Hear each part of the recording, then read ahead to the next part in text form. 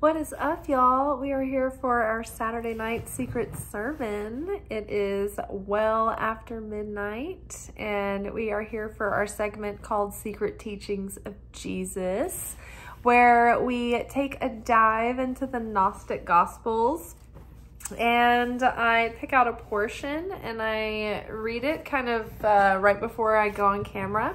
And then I read it with you guys, and then I just give you the downloads live as they're coming in. And the way this came about is because I just was like really interested in reading the Forbidden Gospels and the Gnostics and all of that. And I didn't know when I'd have time, and so I just thought that this would be a good segment for us to do together every week for fun. Kind of like our little book club. So I'm not a theologian. I'm just an enthusiast, a mystic, and a Kabbalah student. So yeah, over time I've been doing my own studying, but also I've always just sort of been a channel of the other side. So that's where this is all coming from. And so you can go on my YouTube channel, Light, Love, Magick, and there is an actual playlist, Secret Teachings of Jesus, where every week it has like episodes from where we've gone through different Gospels. Beginning on this channel, I started with the Secret Book of James, which was Jesus's brother, and that was more of like a scene-driven, like dialogue-heavy gospel. That was really fun. After we finished that one, we went on to the Gospel of Philip, which has been like a very thick book, and it's basically like full of these little portions that are these like cryptic texts, and each one is its own thing, and you have to like sit there. It's like this cryptic text that you mull over. It's like you meditate on it. So each week we've been doing a portion of this, and for some reason I just feel like I have to get through the Gospel of Philip before I skip on. I might end up taking a break from Gospel of Philip and like do some other things, but for now we're still in the Gospel of Philip. So tonight's portion is called This World, the Resurrection, and the Middle. Okay, so I'm going to read this to you poorly once or twice, and then we'll go back and we'll unpack it line for line. All right. So this world, the resurrection, and the middle. A person is either in this world or in the resurrection or in the middle place. May I not be found there. In this world, there is good and evil. But the good of the world is not really good, and the evil of the world is not really evil. After this world, there is evil that is really evil. This is called the middle. The middle is death. As long as we are in this world, we should acquire resurrection, so that when we take off the flesh, we may be found in rest and not wander in the middle. For many go astray on the way. Okay. So this is sort of like an after death, like what kind of happens to people? Where do they go? What are the other realms and dimensions that our souls come in contact with?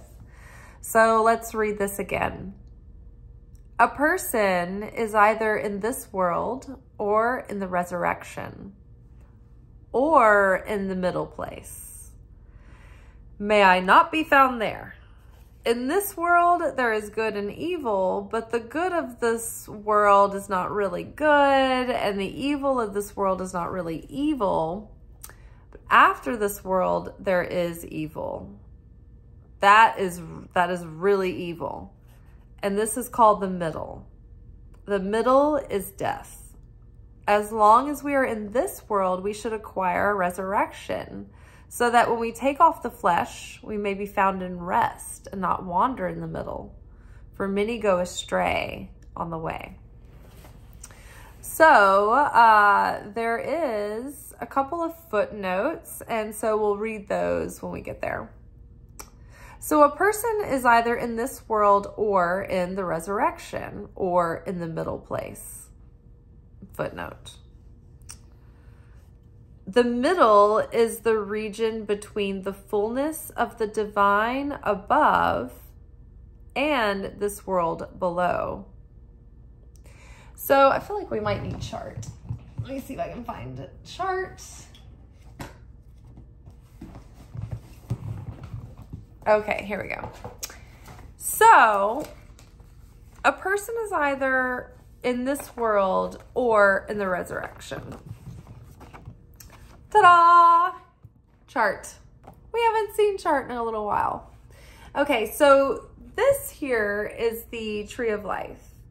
This is basically the blueprint of reality.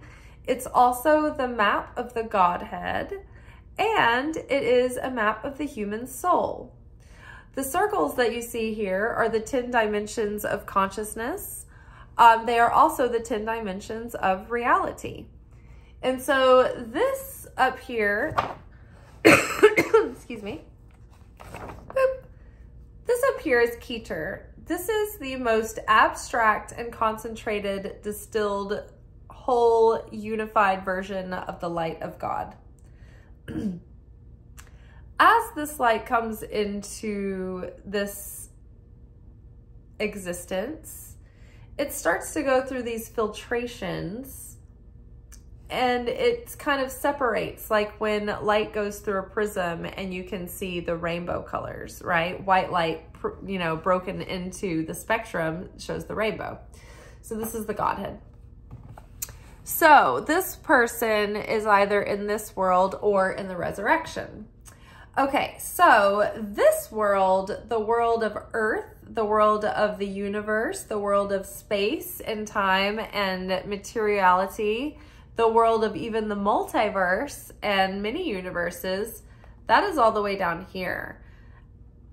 This is like the first expression of the purest form of God, and then this is like distilled down into like little pieces that we can digest that make him more solidified, or he, she, they, into different aspects. And so until this light finally gets down to the manifestation of the material realm here, Earth. This realm here is the astral realm. And this is where our dreams are. This is sort of where souls can go traversing. This is where you might think of like ghosts and different spirits and entities. They can be there in the astral realm. So I feel like this might have to do with the middle. There's also this whole thing inverted upside down like this, and it connects to here. And so this is the supernal realm of the upper realms and the heavenly, you know, choirs of God and the angels and the highest form of consciousness. But mirrored down below, if you had this doubled, this is the infernal realms. This is the opponent. This is the darkness. This is the opposite. So a person is either in this world or in the resurrection, which I believe is here, because this is where the Christ center is, and this is also where the human heart is, right? So this is the psychic realm here, where dreams are, where like astrology, like those energies are. But then like above this is where we start getting closer to God, right? Closer to the Christ center here. And anything above this is like ascended master, like you don't have your own personality anymore. You're absorbed back into God. Okay. So a person is either in this world or in the resurrection or in the middle place. Now, as long as we are human beings, the only point of us being human beings is to come to Earth and to go through challenges in order to awaken and expand and heal and correct our souls. And so this happens over many lifetimes. And the only real reason for us to incarnate, period, is to do this, is to go through this work.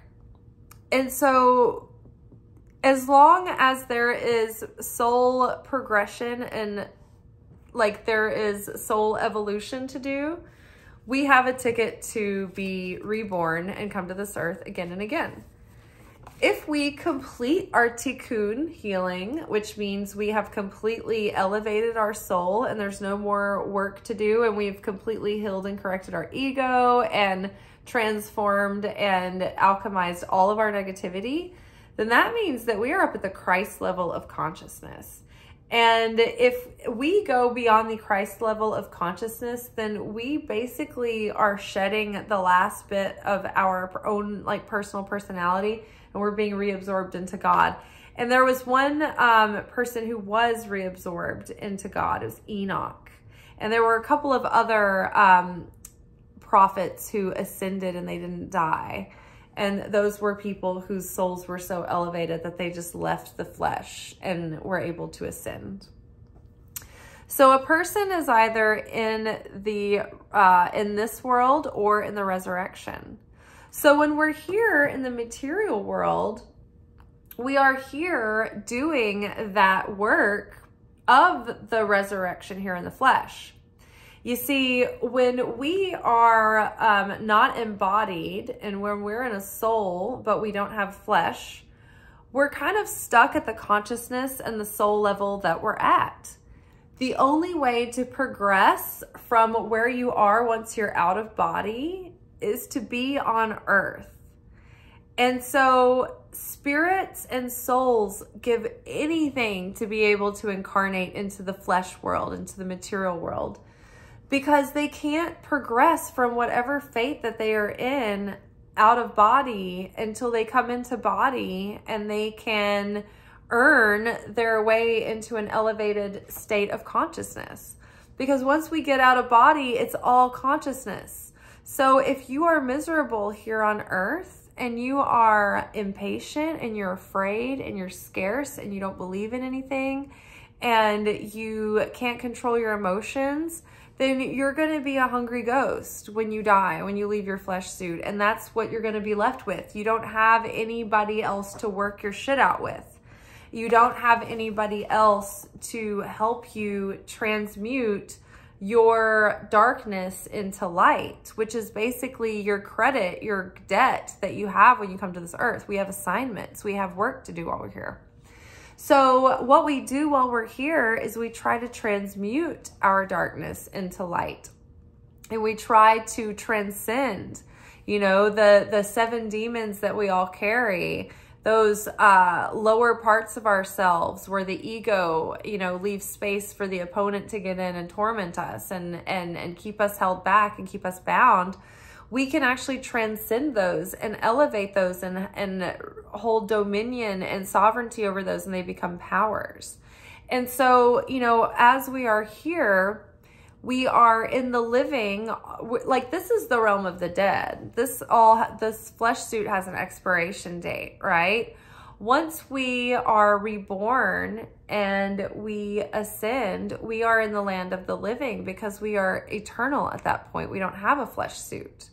But our consciousness has to be at that elevated level. Otherwise, we're going to be back in the middle place, right? If you come to this earth and you don't do any work, or worse, you get worse off while you're here and you're in a horrible, like miserable state and you become like an evil, wicked person, then, you know, it's like after you start losing the chance to come back and reincarnate again and again and again. I don't know if you lose that chance, but like at some point, it's like you might be in like a limbo where you're just kind of stuck and you don't know where you are. And it's like when you're wandering the astral realms, it is what it is. Like when you're here, it's all an illusion.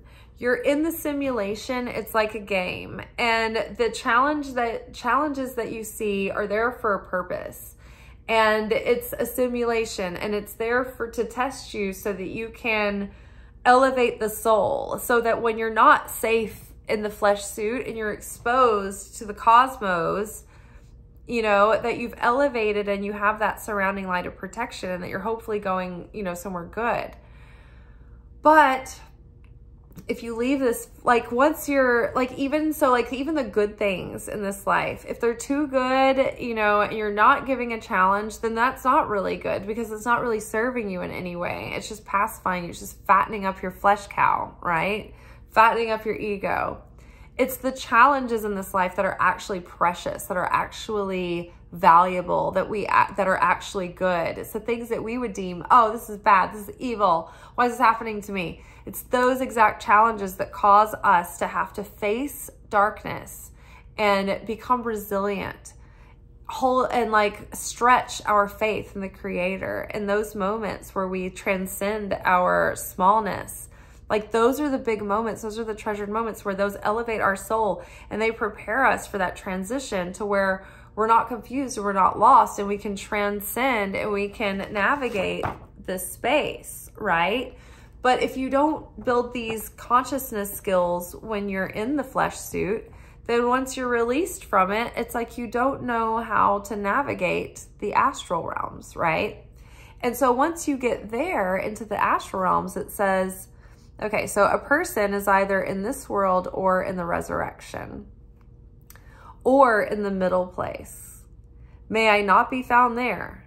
In this world, there is good and evil. Like, in this world, there's good and evil, but the good of this world is not really good. You know, it's like, it's good, but it's not really doing you any service. It's not really of any value, really, except for just enjoyment. And I mean, that's not bad, but like, it's, you know, it doesn't strengthen you. It doesn't progress you. It doesn't give you anything in the long run. It's short-term gratification and instead of long-term value.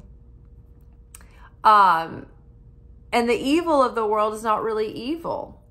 You know, it's just, it all appears, you know, this is all a simulation, right? And what's scary, it's like half the time the threats aren't even real, you know? Once we relax and we're like, this is probably only a test, you know? And I mean, not to say that there aren't very dark and tragic things that are very real. But, you know, for the most part, what we deem is like, oh, this challenge is just awful, and what we, like, you know, turn our nose up at, that's usually the thing that's like giving us the strength and the awareness and the consciousness that's going to give us the ability to rise above and transcend and go into those divine realms when we leave this flesh and not get stuck in confusion. And I mean, some people don't even know they're dead. And remind me to cover this one last thing before we finish. Okay, so, but the good of the world is not really good, and the evil of the world is not really evil. After this world, there is evil that is really evil. So basically what that means is, while we're in this world, what we're seeing presented, it's not the end all be all. It can only have so much of an effect on us. And it's really only an illusion. Like, it feels real, but like, this is also temporary in the grand scheme. And so basically it's like as if we were putting on virtual reality glasses, and what we're seeing feels real and it seems real and we're feeling stimulated by it.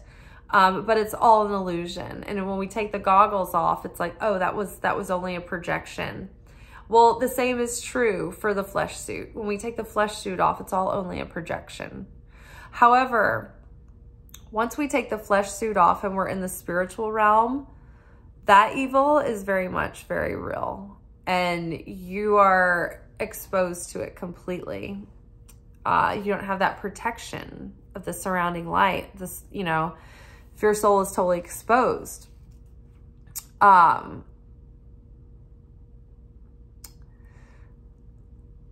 So after this world, there is evil. That is really evil. This is called the middle. The middle is death. Because the middle is death. It's like you're out of body, but you're not in sovereignty of your consciousness. And so you can't continue to be regenerated and keep creating and becoming. It's like you are then at the mercy, you know, and you are prey, essentially. And you are death. And it's like you can't resurrect, you know. Resurrecting is rising from the dead. And so it's like when we are in this body and we overcome the body consciousness and we transcend the ego and we like embody a higher consciousness that gives us sovereignty over the flesh, that we can say no to our yearn for instant gratification and choose a higher level of consciousness. That is resurrection. That is being reborn. That is elevating the soul within the body. So it's like you're elevating your stature and your status and your vibration, and that's eternal. That carries on with you. And that keeps perpetuating more and more life. And once you're elevated, you can't like slide back and like unelevate. So the resurrection is like the being reborn and being, you know, dying and resurrecting, coming back to life. It's like being in this flesh when you have that spiritual awakening and you change who you were and you become more than you were, and you have more affinity with the light of the Creator, and you take on that Christ consciousness, the path of Christ consciousness. It's like you're more than you once were, and you're resurrected, and you've risen from the dead. You've defeated death, because then you see through the illusion that like this life is so temporary. Like all the things that we see in front of us, it seems so real, but it's not. Like the light body, the consciousness that remains, that's real. And so that's everlasting. And so knowing that gives you absolute freedom in this life, because you're not completely consumed by the fear of annihilation, and you're actually free. Okay, so, and the middle is death. As long as we are in this world, we should acquire resurrection. Like what we just said, it's like, this is the realm where we do that, where we get to do the work, where we get to think and feel and experience and interact with one another, and have a place where we can elevate ourselves without this flesh, without this ticket into the physical world. We don't have that. We can't do it. As long as we are in this world, we should acquire resurrection, so that when we take off the flesh, we may be found in rest and not wander in the middle. So the footnote there, so when we die. So when we take off the flesh, so it's like when we die, we may be found in rest and not wander in the middle. And so, yeah, that's just like we prepare ourselves to take off the flesh and die and navigate that world. We're at peace. We're in serenity. We've elevated. We've transcended. But also, we have enough of an awakened consciousness where it's like we hold memory from when we were alive, and we can navigate the afterlife.